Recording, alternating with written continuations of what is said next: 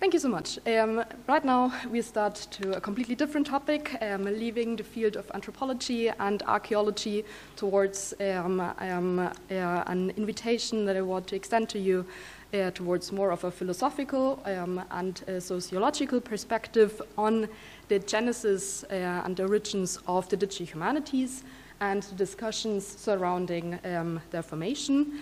I want to introduce to you a sociological interpretation of this formation process based on the perspective of the subjectivation discourse by Michel Foucault, based on my readings on a meta-review on these DH discussions during my PhD, where I read both Luhmann and Foucault, venturing out in the field of discourses and systems that also have been played a part in the previous presentations, which I want to discuss here with you today, how the becoming of the digital humanities could be framed as a discourse of subjectivations. As you're all familiar, the digital humanities have, since their conception, the nominal conception in the early 2000s, by two publications I want to mention here. One is the syllabus by Drucker and Answers in 2001 in Virginia University. The other one is the Blackwell Companion that made the DH popular in a certain sense. I said the nominal conception because the DH used to be humanities computing.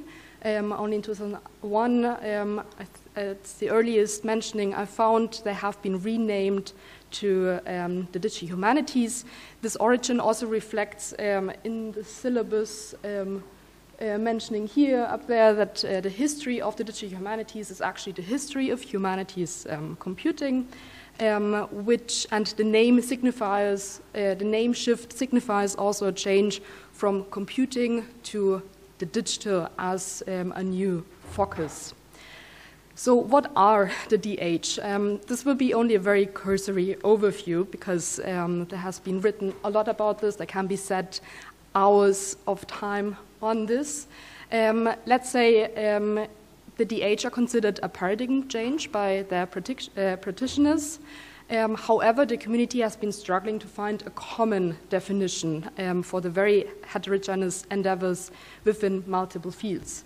So it has been described as a subdiscipline, but also as a meta-discipline. For example, with this figure by Patrick Sahle, who tried to encompass these different definitions of what the digital humanities are as a meta-discipline that transcends disciplinary boundaries, but it also has been described as a completely separate discipline with their own institutions, own research questions, own methods, and own an independence from all their respective mother fields. It also has been described as an auxiliary science, like having no independence whatsoever. It's been described as a set of methods, tools, for example by IAS, a toolbox in multiple publications, or even simply as a workflow or a digitization process. So if you digitized something in the past, this has also been described as being DH. Finally, there's also a political notion to what the DH are. It has been described as a big tent encompassing all these different fields within the humanities, criticized as a meaningless umbrella term. You probably remember these discussions in the early 2000s, but also as a tactical term in order to attract funding while not being necessarily an independent discipline or field at all. So this only as to set the scene for the different kinds of discussions happening.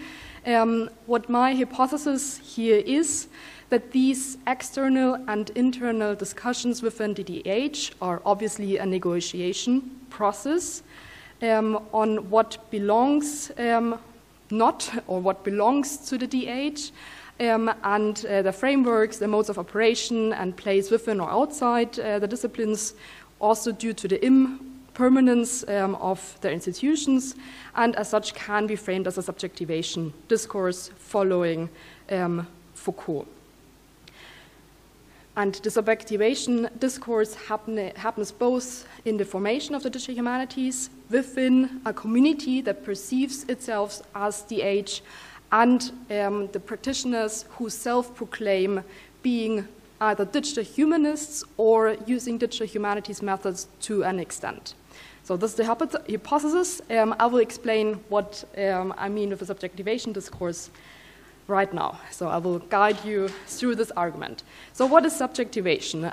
According to Foucault, this is the process of forming an individual to a subject with agency.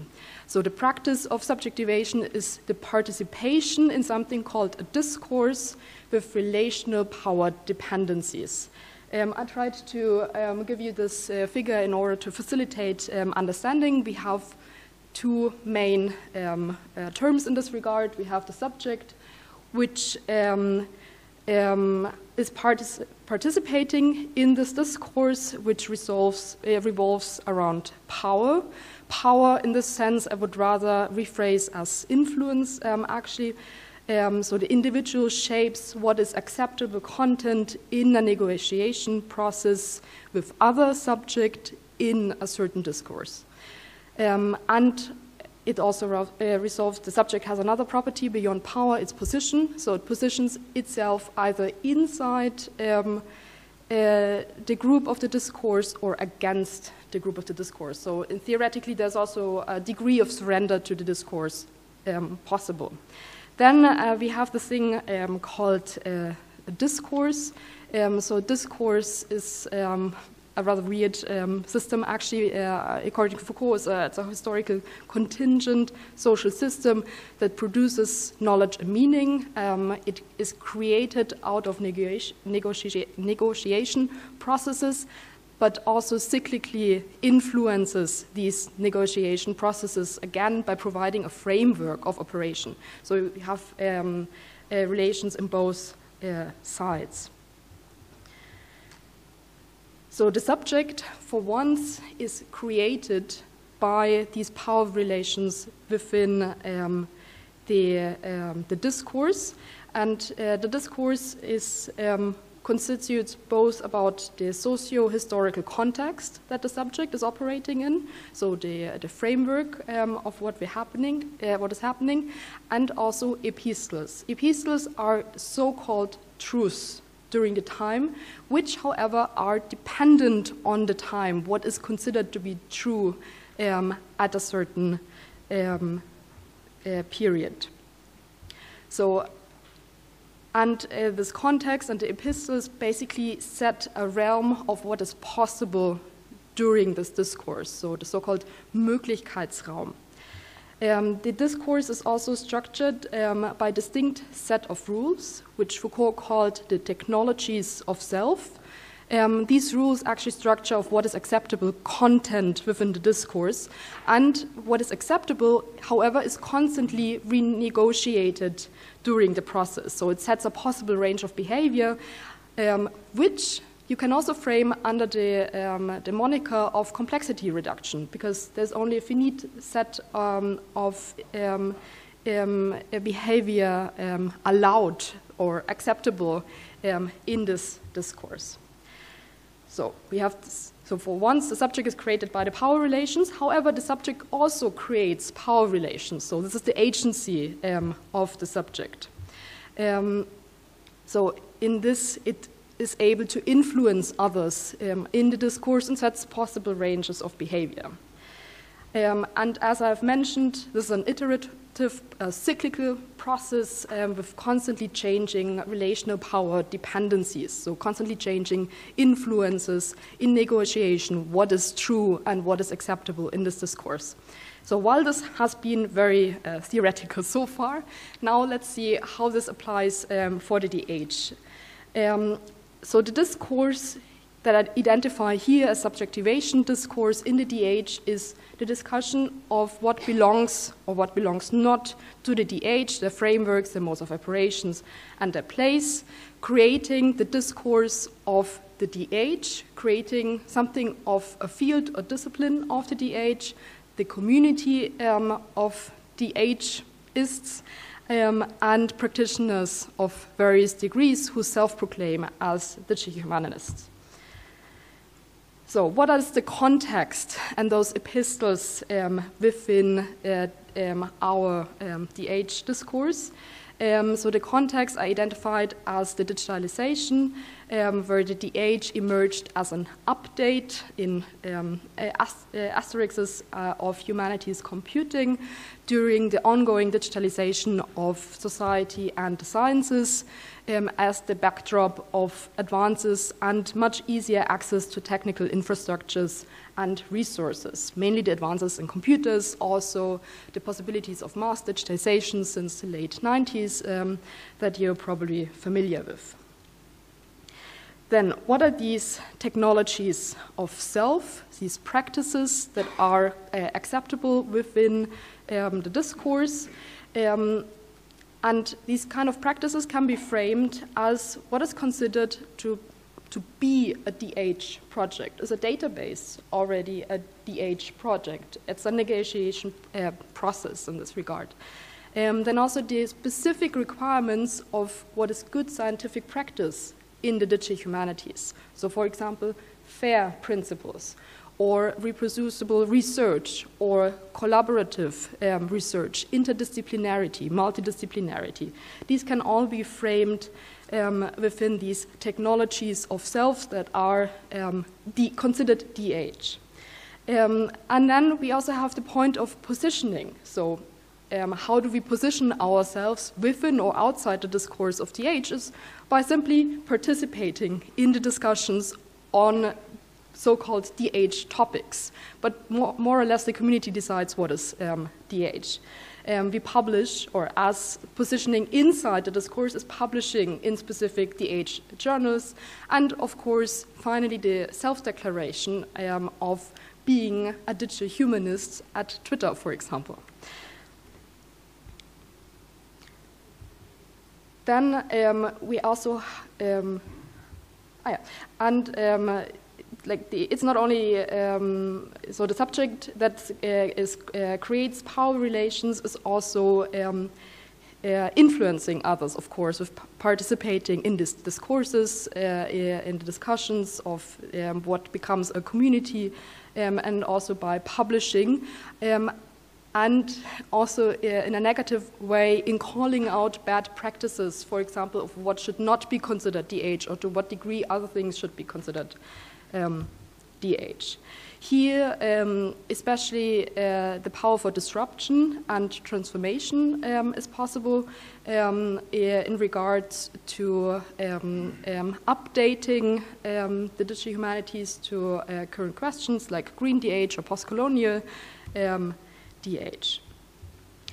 Of course, this is an iterative process, so you don't have the community, so the community and each member cyclically influence each other and calibrate on what it means to be part of the DH community and what it means to be DH in a negotiation process of self-actualizations and self-assurance on the goals and values and the nature of the digital humanities.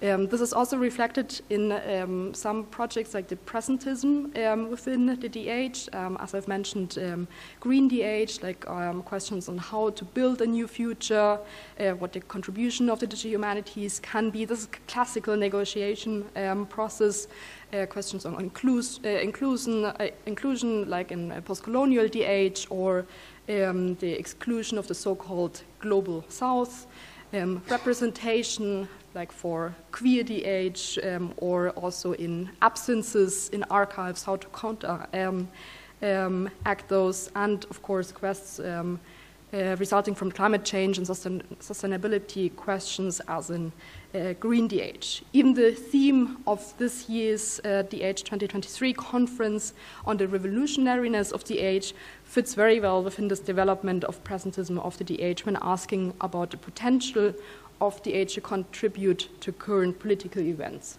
asking for a negotiation of how we can solve this, introducing a discussions and furthering the discourse here.